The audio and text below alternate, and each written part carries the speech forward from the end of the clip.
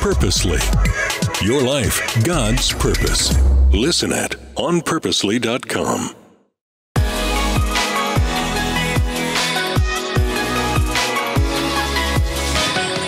Welcome to the Bonfire. It's great to be together again.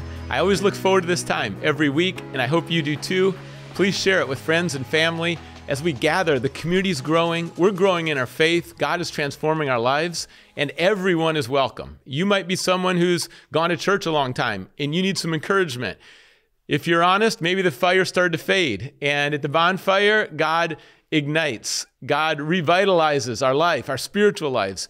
Or maybe you're new, and like me growing up, everything is new with faith, and you don't even have a Bible. You don't read the Bible. You're just starting to learn about God. You're welcome here. This is a place where we want to create. We can go honest, get deep. We can talk about life, be real. But the most important thing is God's presence. That's what I believe is true about life every day, not just one day, 1 hour, one place. God's presence. God is love. God is light. God is a consuming fire. And in this season, and in this particular episode, we're going to focus on the hope of Jesus that leads to revival. The hope of Jesus that leads to revival. And that's a prayer. Revive us, God. Sometimes we're worn out. Sometimes we're discouraged. Sometimes we lose that fire. We lose motivation. Sometimes we feel lonely. Sometimes we feel like there's just so much happening in the world that it's overwhelming or it's disappointing. It's confusing. And this is a place where we can be still and know that He is God. This is a place that we draw near to God and He draws near to us. This is a place where we receive the hope of God and we're built up.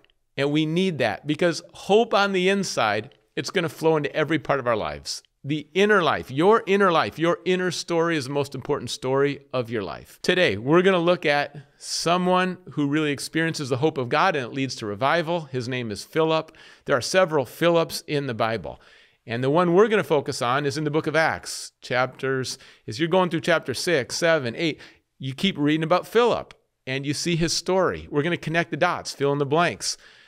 I think, and a lot of Bible scholars would say that Philip is probably one of the 72 that Jesus sends out in Luke chapter 10. Jesus sends out this group of people, and they're sent out in twos. And they're sent out with a reliance on God. They don't have everything amazing with them. They don't know what's going to happen. There's uncertainty. There's unknown. They don't have their comfort zone. But what they have is God's presence, the love of God to love people, courage, and they have unity. And that'll take you so far in life. When you know you're doing what God's asked you to do, and you are in that position, aligned with heaven, you're being led by God, you're doing it with other people that share the same purpose and passion, and you're desiring to see people healed and restored, and you're desiring to see people have shalom and the peace of God, God's going to use you in amazing ways because it's not as much about your ability, it's more about your availability. And these 72 say yes to God, and God starts to move. Now, when we get to the book of Acts, what we see is there's a problem.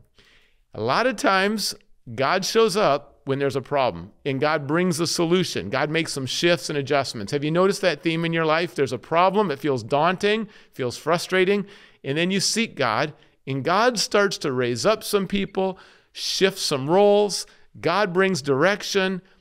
Don't be discouraged when there's a problem. You can pause, and you can know that God has a solution. God is with us. Let's seek God.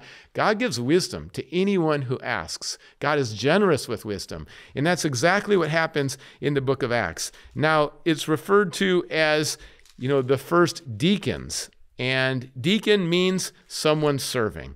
And what's happening overall is there are Greek widows who are being overlooked in terms of food distribution. They had a challenge because they needed to raise up more people. These Greek widows that were hungry, that were overlooked, someone needed to care for them. So they raised up 7 people who would focus on the food and the distribution and waiting on tables. At the same time, others focused on the word and prayer. Different people had different lanes. You have a lane. You have a purpose. Run your race for the Lord in your lane with all your heart, strength, soul, and mind, and love your neighbor as you do it. One of the people, the 7 who were raised up, Philip. We read Philip here, and we know he's servant-hearted. He cares. He wants to make sure that everyone has enough food. He cares for widows. Do you know the Bible says pure faith and pure religion is to care for widows, care for orphans. And as we care for those in need, God is glorified. This is the clear work of God. We want to be involved in this. Philip has a heart to serve. He wants to make sure with compassion that there's provision. When you have compassion in your heart, you're going to provide for people. And he serves faithfully in that capacity in Acts chapter 6. And it's incredible because not only are the people fed, but then also the word of God is spreading around Jerusalem. And what happens as God is changing lives? Persecution. Persecution comes when people are living for God. The Bible says anyone who wants to live a godly life in Christ Jesus will be persecuted. When opposition comes, that's historically when the church has come alive. Sometimes in America, I wonder if we're a little sleepy because there hasn't been much opposition. Now opposition is increasing, and I think it's going to wake up some people. I think those who have been sleepy are starting to see what's happening. They're understanding the times. They're seeing it played out between good and evil, light and darkness, God and the devil. They're seeing all these things played out now, and that gets our attention.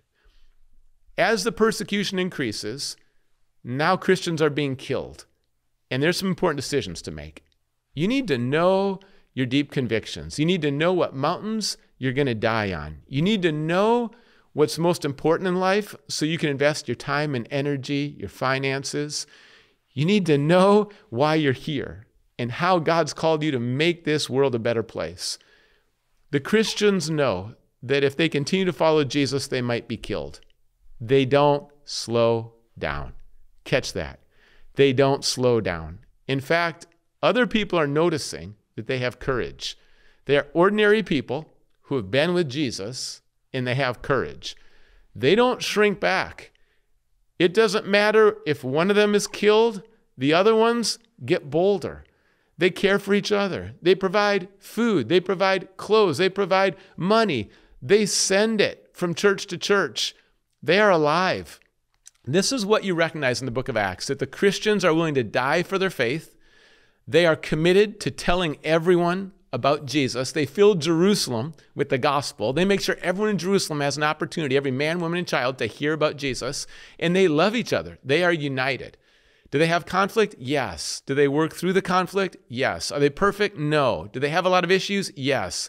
Does every church have challenges and issues? Yes. This is what they're committed to, though. They're devoted to scripture, prayer, loving each other, sharing the word. They are committed to bringing the good news of Jesus to everywhere. Where they live, work, learn, or play, everyone's going to hear about Jesus. That's their commitment, their deep conviction. Are they willing to die on that mountain? Absolutely. And many of them are. Stephen is killed. Persecution breaks out in Jerusalem. And now they're scattered and they go to different places. Philip is filled with the hope of God. The hope of God is greater than our challenges. He is grieving, but he has hope. And the hope is greater than the grieving in the morning. He's going to lose loved ones. He's going to lose brothers. He's going to lose sisters. A lot's going to be lost. He's going to be traveling. He's going to lose his comfort zone. There's a lot of things that are lost. There's a lot of grieving in the book of Acts. And yet, there's a hope that's greater. When you put your hope in Jesus, when you receive the hope of Jesus, it doesn't mean your life's going to get easier. It might be more difficult. There might be more challenges. There might be more hardships. God doesn't promise us a simple, easy path where we have immunity from the difficulties in this world. No, the Bible says when you face trials of various kinds. In other words, you will face trials of various kinds, but persevere. It'll be used by God to develop your faith, that you'll be mature, not lacking in anything. Continue to trust God when your situation gets difficult. Philip goes to Samaria. And if you know anything about this cultural context, Samaria is seen as second rate, seen as half-bred. What does that mean? It's a mixture of Jew and Gentile. The Jews look down upon the Samaritans because they're not 100% Jewish. And yet, the Gentiles know Samaritans, they're half Jewish and half Gentile. Samaritans are often ignored. They're treated as second class, sadly. Jesus broke that norm, went to the woman at the well, who is a Samaritan, who had been married many times, brought her living water for her soul. She tasted. She could see the Lord is good. Jesus is the Messiah. She experienced salvation. And then she went around her community and told everyone the good news. Here's the Messiah. Here's the Savior. Samaritans, God loves them. God loves people from every nation, tongue, and tribe. God is saving the Samaritans, and here he's going to use Philip. There's a revival in Samaria. Philip goes to an unlikely place, a place that a lot of people want to skip over, and God brings revival. Revival doesn't happen when there's smooth sailing and everything's easy. Revival comes when there's a lot of challenges. Revival comes to unlikely people and places. In John chapter 3, Jesus says, the wind of the Holy Spirit blows. You see the effects of the wind, but you can't control the wind. You can't stop the wind, and you don't even know where the wind is going to blow next. The Spirit is moving in Samaria. Philip's preaching. People are getting saved. People are getting healed. There's miracles in Samaria. There's a revival in Samaria. Samaria, a place that's felt hopeless, is now filled with the hope of Jesus. And here's Philip again. The hope of God helps him to serve the widows. Now the hope of God, and he's filled with the Spirit of God, he's going to bring the good news of God. And Samaritans are going to be transformed by the hope of Jesus. Revival is happening with the Samaritans. It's the same Philip. And as this revival breaks out, you might think Philip should stay there, but God moves him. There's going to be times in your life where God is moving in amazing ways, and yet he tells you to move on, to transfer, to shift. You need to listen to God and trust God in those moments. God will raise up more people for the Samaritans. There's going to be other times in your life where it's difficult and you want to move, you want to change, and God says, no, I haven't released you. You need to stay here. Philip, with the hope of God in his heart and soul, he's listening and trusting God, and God is going to move him. And when you get to Acts chapter 8, there's an Ethiopian, and Philip is going to hear God's direction and voice. I encourage you to listen to the Holy Spirit. Be someone who's sensitive to the Holy Spirit, tuned in to the Holy Spirit, that you recognize God's leadership and direction. If you don't want to hear the Holy Spirit, your mind and heart aren't tuned in, you're just going to do what everyone else is doing in the world. You're going to follow the patterns of the world. Or you're just going to do what you want to do. Or you're just going to call the shots, and you're just hoping God blesses it.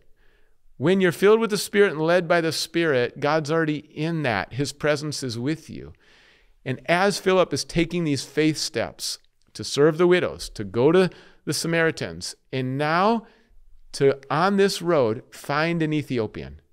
Isn't it just like God to direct him to leave this big group and go find one person, an Ethiopian? God's going to show you, here's the one person I want you to talk to. Here's the one person I want you to focus on. Here's the one person I want you to come alongside and hear their story and hear their questions and get to know them. And then I'm going to use you to love them, serve them, share with them. That's what happens to Philip. And in Acts chapter 8, as you read about Philip and the Ethiopian, this Ethiopian is a eunuch and part of Candace's team. Candace, she's queen, and he has a high position in Ethiopia. He's an influential person. But at the same time, he reads the Bible. He opens it up. He's reading Isaiah chapter 53. This is what he reads. And this describes Jesus. Isaiah 53 is a prophecy of Jesus in the Old Testament. Also, some people say the Hebrew Bible. There are descriptions of Jesus. Why? Because God gives clues. God gives clarity. God gives prophecy. He doesn't want anyone to miss the Messiah. If you're Jewish and you're watching or listening, read Isaiah chapter 53, and you're going to see God's Savior, the Messiah, Jesus Christ. He's described perfectly. This is what the Ethiopian reads. He was led like a sheep to the slaughter, and as a lamb before the shearer is silent, so he did not open his mouth. In his humiliation, he was deprived of justice. Who can speak of his descendants? For his life was taken from the earth. As you continue in that chapter, you're going to see Jesus is the suffering servant. Literally, by his wounds we are healed. It was because of his sacrifice that our transgressions and iniquities, all of our sin is forgiven. And what a transfer, what an exchange. This is the grace of God. The Ethiopian's reading about this, and not everything's clear. Now, this is where Philip, led by God, is right alongside of the Ethiopian.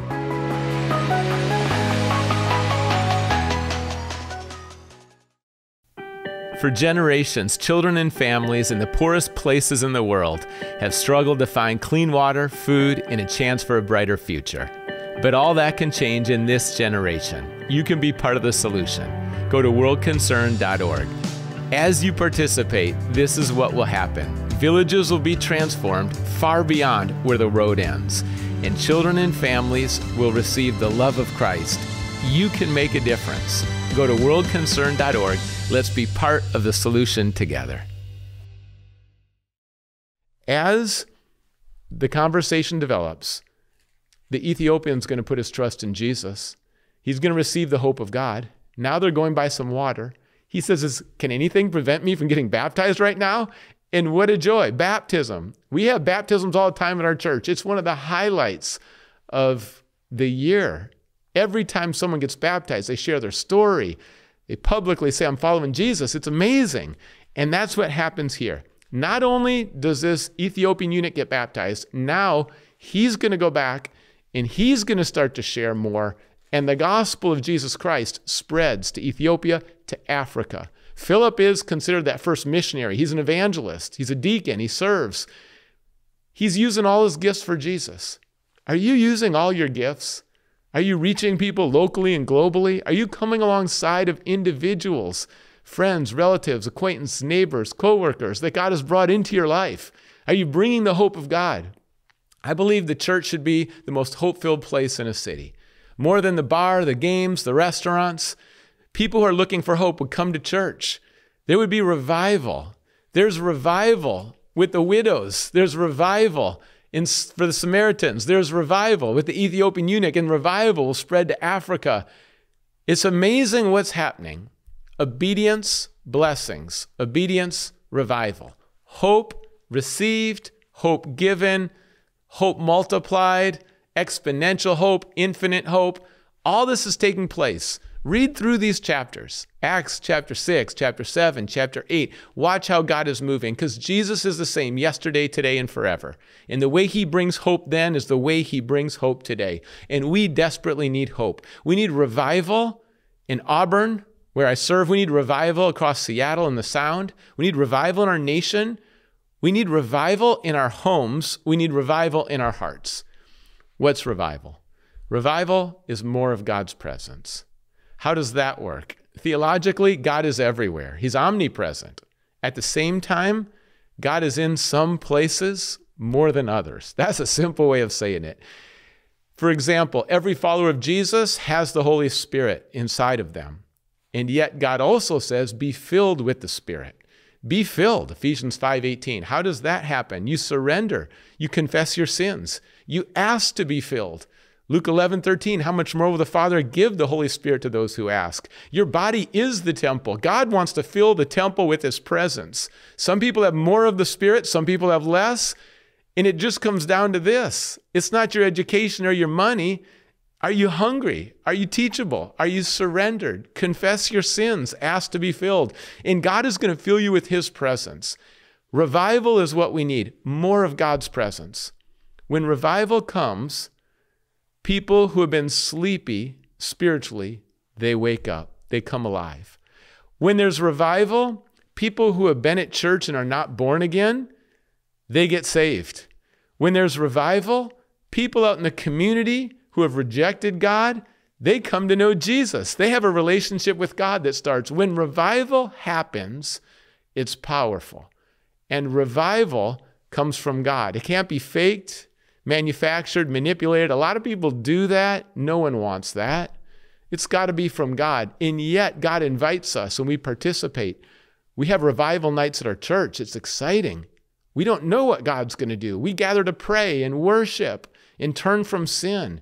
And some people get baptized. Revival nights, catalytic. It's a spark. One of the great things that happens in revival nights is people start to see the potential.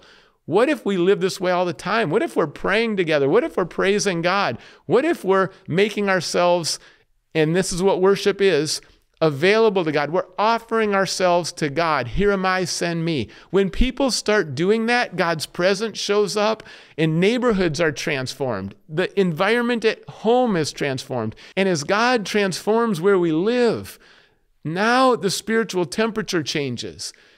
Because listen, if we don't have revival and God's hope in our hearts, we won't have it in our homes. If we don't have it in our homes, we won't have it in our church. It starts in the heart. It moves to the homes. It goes to the church. And now it's in the streets. The hope of God. It starts to pour out into the community. And now you can't try to keep it in a box. It's so much bigger than the four walls of the church. As you read through the book of Acts, the hope of God is spreading. There's thousands in one day putting their trust in Jesus. I know that's happening. It's happening online. People are spiritually seeking. They're starving. They're searching. And what happens? They hear about Jesus. They watch videos. They look at websites. They make decisions. From that, relationships start. There's a connection. Someone disciples them. It's not about decisions, disciples. They get connected in the local church. They get connected in a Bible study. They start to serve. They start to lead other people to Jesus. Revival's happening, and it's connecting one person at a time, like the book of Acts, chapter 8, Philip, the Ethiopian. Revival's also happening as the gospel's going out now online. We had a campaign, 480,000 people put their trust in Jesus. There's so many digital ministries that are sharing the gospel. In Matthew 24, it says the good news will go out to the ends of the earth, and then the end will come. That's what God's doing. It's on the ground. It's person to person. It's in local churches, but it's also in homes. It's digitally happening online. God is active in all of this. Is there the devil that's real? Yes, there is. Demons that are real? Yes, there are. People that are real, that are against Christ? Yes, there are. Are there nations where you might be killed if you follow Jesus? Yes, that's happening today. Pray for places like Ukraine. Pray for Nigeria and all of the persecution that's happening there. Pray for Pakistan. I could continue to name countries, tell you stories where, just like in the book of Acts, there's intense persecution right now. It's almost as if in the book of Acts, the glory of God is increasing and the opposition is increasing. In America right now, I think the opposition is increasing to Jesus. And at the same time, God's power is greater in some places than we've ever seen before. We saw in California record numbers of baptisms recently. We're seeing on college campuses people coming to know Jesus. Jesus Revolution movie, God used that in mighty ways. There's revival nights that are happening in churches. There is a percolation right now, if that's a word. Things are percolating. And God is starting to build up. This is what I'm saying. There are some churches that are drifting from the Bible. There are some churches that are drifting from Jesus. Some churches that are drifting from the hope of God. And as they drift, they're slowly dying. And then there's going to be other churches that are all about God's presence and God's word. And they're all about living for God, even though the culture feels more like Babylon. Like Daniel, they're going to live for God. And the light is getting brighter. The darkness is getting darker. The temperature is changing. The environment's changing. Understand the times. Know the times we're living in. Just like Philip, be ready to serve the widows. Be ready to reach people who are not being reached, like the Samaritans. Be ready to one-on-one talk to someone from a different culture, a different nation. Build them up, equip them, baptize them, like Philip and the Ethiopian eunuch. And revival is something that's going to continue to grow because God's kingdom is unstoppable. The big picture, we know this. God has an eternal kingdom, and no one, not even the gates of hell, can prevail against it. You know how the story ends because you know how the Bible ends. It's not a mystery in one sense. There's a lot of clarity. It couldn't end any better. At the same time, there is some mystery. When exactly will Christ return? We don't know. But our eyes are on Jesus, and we're trusting him. I believe it's time for revival. I believe it's time to answer the call. It's time to be filled with the Holy Spirit. It's time to trust Jesus. It's time to break some of the negative thinking patterns, the patterns that have been in our families, even some of the dead traditions in churches. It's time for new wine that doesn't fit in old wineskins. God is doing something new. Do you not perceive it? And for such a time as this, God is raising people up. Elijah was in a cave and he looked out. He felt discouraged. He felt alone. God said, I'm raising up 7,000. I believe God is raising up thousands across the land. I believe It's time for revival. Revival is more of God's presence. Revival happens when we turn from our sins. 2 Chronicles 7:14, we humble ourselves. We seek God's face. We turn from our wicked ways. We cry out to God, and God hears from heaven, forgives our sin, and heals our land. We need healing in America, and I believe these are personal decisions. These are daily decisions. Revival is saying yes to God without any disclaimers and excuses. No more excuses. We have so many excuses. Well, I don't know what's going to happen. You're right. It's revival. Well, I don't know if I'm going to like it. Trust God is good. Well, I don't know who else wants revival. It doesn't matter. There's a lot of people that do. Don't keep your eyes on everyone else. Well, I've never experienced that before. That's okay. God does new things. Well, I'm not sure I want to get into the Word. Yes, this is your spiritual food. Well, I don't know how to pray. That's okay. There's people who are going to pray with you. The Holy Spirit's going to help you. Well, I don't know about the Holy Spirit. The Holy Spirit is God, Father, Son, Holy Spirit, the Trinity. The Trinity is not Father, Son, and the Holy Scripture. You have a relationship with the Holy Spirit. All these things are part of revival. And when revival comes, everything that God is normally doing is multiplied, accelerated. God convicts us of our sin. God gives us courage and boldness. God helps us to make disciples. We share the gospel. We start to serve other people with our gifts. All these things that God is doing in our lives, revival accelerates it and multiplies it. That's why we need revival. I want to pray right now, and I don't know where you're at spiritually. So I want to pray a few different prayers, and you say yes to the prayer that really fits for you. God, I pray for the people who don't know you, Jesus, that today would be the day of salvation, the forgiveness of sins, and they would put their trust in you right now, start the relationship with you right now, that you are their Lord and Savior. Thank you for dying for our sins and that you're risen. We worship you, Jesus. God, I pray for the people who are watching you that know you and have drifted, have misplaced hope, lost hope. I pray that you would fill them with your hope. Fill them with your Spirit today. Give them fresh vision and purpose. God, we pray right now for our churches and our cities, for revival. God, we pray for you to move in power. We don't want anything to do with timidity, but your power, your love. God, I pray we'd see revival in America. It would really start in our hearts, start in our homes. And we commit this to you. In Jesus' name, amen. Here's a final challenge. It's been said you draw a circle where you stand. And in that circle, you're there. Don't leave that circle until God revives you. Pray that God would revive you. Turn from your sins. Draw near to God. Ask to be filled with the Spirit. When you sense God's presence, you're filled with hope. Then yes, step out of that circle. Invite others in to the revival. And when you start to get discouraged, come back to that circle. Ask God to fill you with his presence, forgive your sins. Ask God to lead and guide you. And again, God is bringing revival. It's not man-made, it could never be. But it's from God, it's a gift, it's through the power of the Holy Spirit. And just like Philip in the Bible, in the book of Acts, God wants to revive his people because God wants to bring revival to the land. It's a fire, it's the bonfire. It's why we have this podcast. Thank you so much for taking time today. If you can share this with a friend, let's spread the love of Jesus, the Word of God. For such a time as this, God is doing amazing work for his glory and our good.